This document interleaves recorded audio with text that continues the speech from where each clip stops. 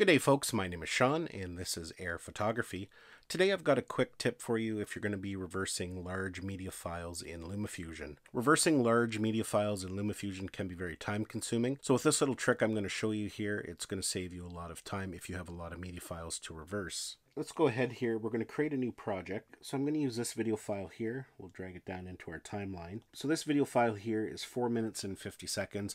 And it's probably 3 or 4 gigabytes in file size. Now as we go through it here, we may not want the full 4-minute clip. We just might want a small section of that. Maybe perhaps we're making an edit, we're putting a bunch of different clips together, and we just want maybe a 10-second clip. So we're going to cut it down here. So let's put a cut there. We'll get rid of that front part.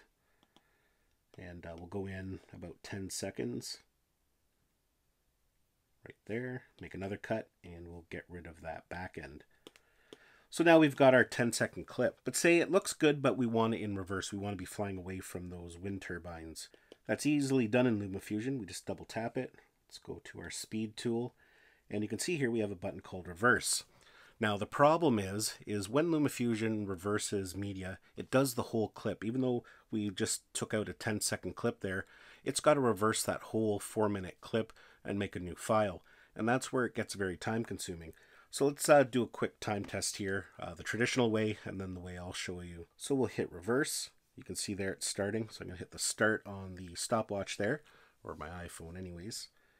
And it even gives you a warning there that it could take quite a bit of time. So we'll just go ahead there and we will let it do its thing.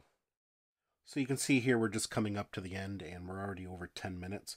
It looks like it'll be about 10.5 minutes in order to reverse that whole clip.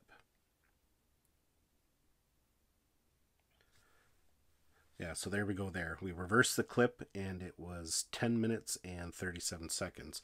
So you can see that is very time consuming, especially if you have about 10 clips that you want to reverse for an edit.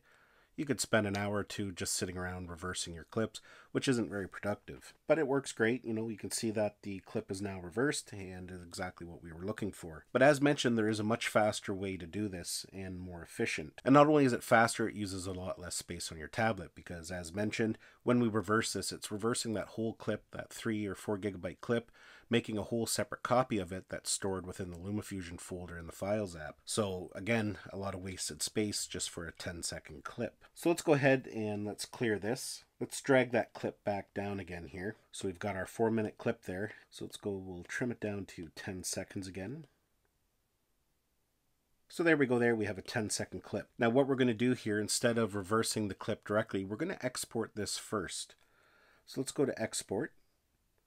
Go to movie, photos, and we want to make sure that we have the bitrate, or video quality I should say, at 150. You want the maximum quality available just because we're going to re-import it back in. And we're going to leave it at 4K. So we'll go ahead and we'll export that. And you can see there it's going to export it really quickly because it's a very small clip. So there we go there. Let's go ahead and delete that now. So we're back to a blank timeline. So we're going to go to our Photos app, and there is the 10-second clip that we just exported. Now if we play it here, it's playing forward the way it was recorded. But now that we have it as a 10-second clip, the clip that we're going to use for our edit, we can now go in and do the reverse. Just like that there. And we'll hit start. So there we go there, that video clip is now reversed and it only took 24 seconds compared to over 10 minutes. And we can go in and play it back now. And as you can see there, it is fully reversed. So that is a much more efficient way to reverse clips. It's better to cut out the sections that you want reversed, export them as a file first, then do the reversing, instead of reversing the original file, as it will take a lot of time. Well, that's basically it for this video. Hopefully you enjoyed it and got some value out of it. Give it a thumbs up if you did. Don't forget to subscribe to my channel so you don't miss any of our upcoming videos, and we'll see you in the next one.